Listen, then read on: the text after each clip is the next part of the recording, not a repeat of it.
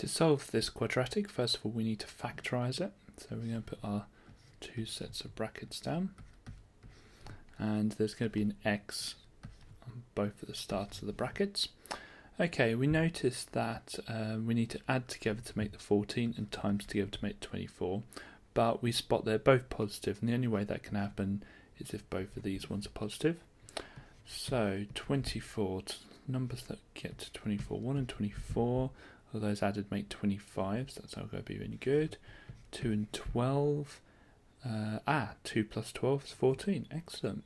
So it's going to be 2 and 12. And to solve it, we get the left hand side equal to 0. And so we're going to take away 2 both sides, and to solve it, so x equals -2. And we're going to get the right hand side equal to 0.